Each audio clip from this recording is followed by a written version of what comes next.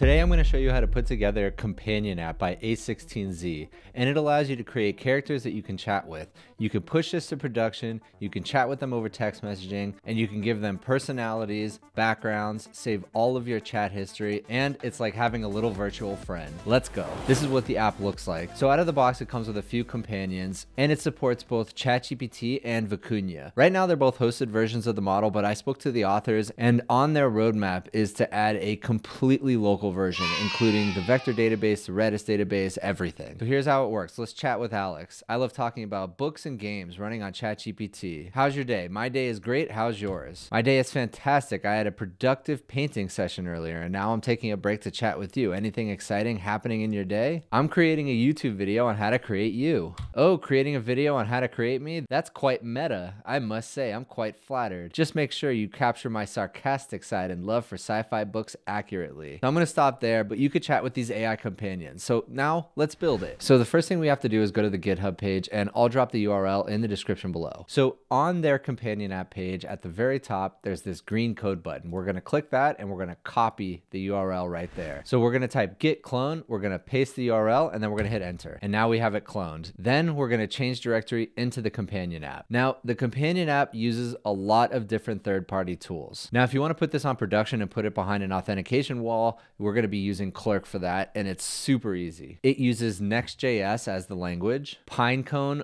or Supabase for the vector database, LangChain for putting the LLM together, OpenAI for the text model, and it also uses Replicate to host a Vicuña 13b version, Upstash for the Redis-like database where you're going to store your conversation history, Fly for deployment, and Twilio for the text messaging part, although a lot of these are optional. This video is brought to you by NordPass Business. I've been a paid NordVPN user for many years now, and I absolutely love their products. So I'm really excited to talk about NordPass Business today. NordPass is a password manager, but so much more. NordPass eases the burden of access to business accounts across your entire team. So whether you're a team of 1 or 2, or you have thousands of people on your team, you can easily share passwords for different accounts across all colleagues. And not only that, as colleagues come and go, you can easily give them access and revoke access as well. The best part is you can have super secure passwords for every one of your accounts. No more using the same passwords over and over again. No more sharing these passwords in plain text across unsecured channels. Also, it stores your credit cards. So you have a company credit card and you can share that company credit card securely with everybody on your team. It also allows you to save credentials, PIN codes, alarm codes, Wi-Fi passwords, all shared across your entire organization. You can easily segment access by different colleagues. Super easy to have fine-grained control over access, and it gives you early detection warnings when you've had a data breach. So protect and manage your company's digital wealth easily with NordPass Business. My viewers get a 3-month free trial of NordPass Business, and you can get that by going to nordpass.com/matthewberman. That's the same as my YouTube channel name,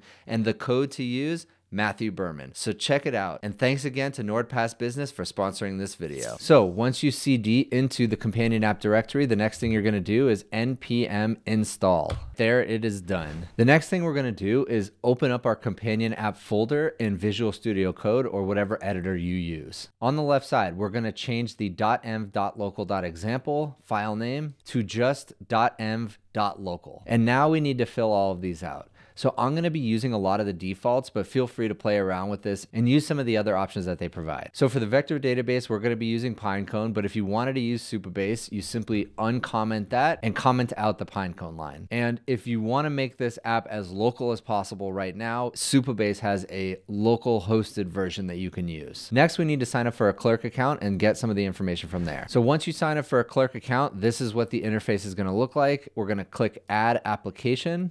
I'm going to name it Companion, and this is going to allow us to sign in with Google or sign in with an email address. You can also have sign in with phone number, username, Facebook, Apple, but right now we're just going to do email and Google. and then click Create Application. All the information that we need is now right here in the middle of the page. So we're going to grab the public clerk publishable key, switch back to Visual Studio Code, and right here in the publishable key area, we're going to highlight that and paste it in. Next, we're going to switch back to clerk. We're going to click this little show button, and now we have the clerk secret key, which we're going to highlight. And I'm going to rotate this secret key before publishing this video. Then we switch back to Visual Studio Code, and we put it right here where it says clerk secret key. All these other settings we can leave the same. So we want the sign in URL to be sign in, the sign up URL to be sign up, and so on. Next, we're going to need an OpenAI API key. Again, you can use Vicuña 13b through Replicate, but today I'm just going to be using OpenAI. So if you don't already have an OpenAI account, go ahead and sign up. Then you're going to come to the API keys page, which is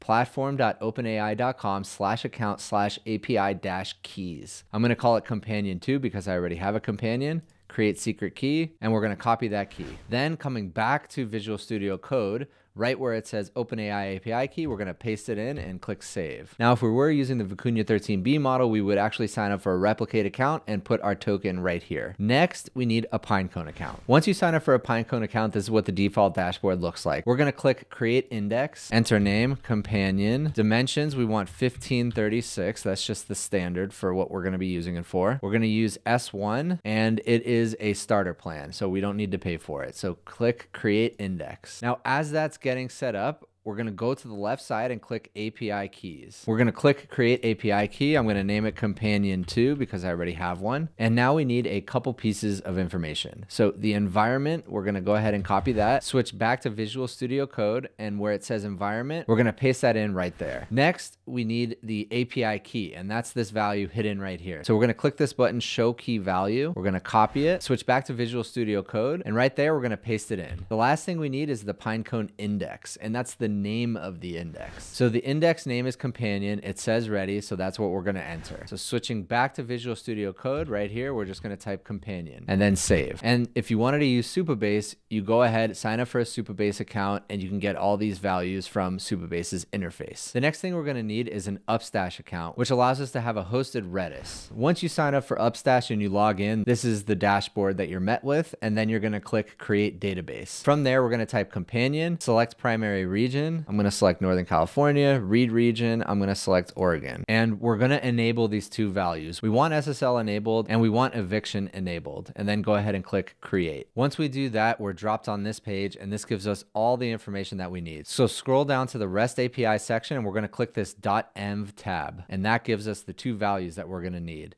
So first, we're going to need the REST URL, so we'll copy it right there. Switch back to Visual Studio Code, and right here where it says Redis REST URL, we're going to paste it in there.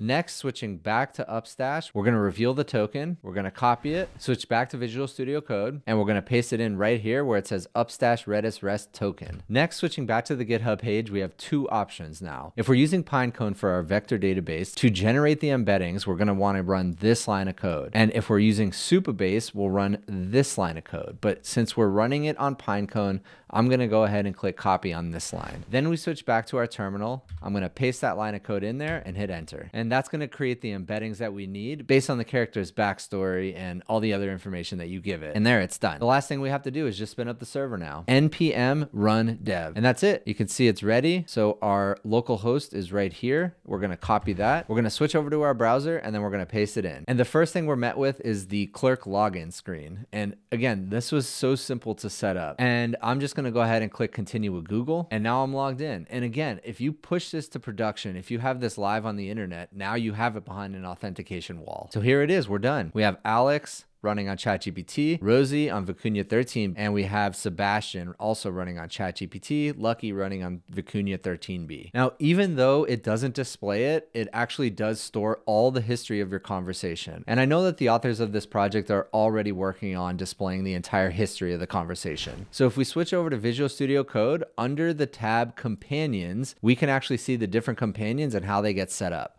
So if we click alex.txt, you are a fictional character whose name is Alex. You enjoy painting, programming, and reading sci-fi books. You are currently talking to a human who is very interested to get to know you. And you can create other personalities as well, or you can come in here and edit these directly. The other thing you'd need to do is come into the companions.json file and make the adjustments here as well. So you can actually upload your own image. You can upload a phone number, and that's if you want to use Twilio. You can also specify which large language model is going to be used as well. So I couldn't quite get the Twilio part working. I kept getting a 401 error, but I'm going to keep playing with it, see if I can get that to work. And if I can, I'll leave an update in the description. So now you can create your own companion, go ahead and chat with them and have fun. If you like this video, please consider giving a like and subscribe, and I'll see you in the next one.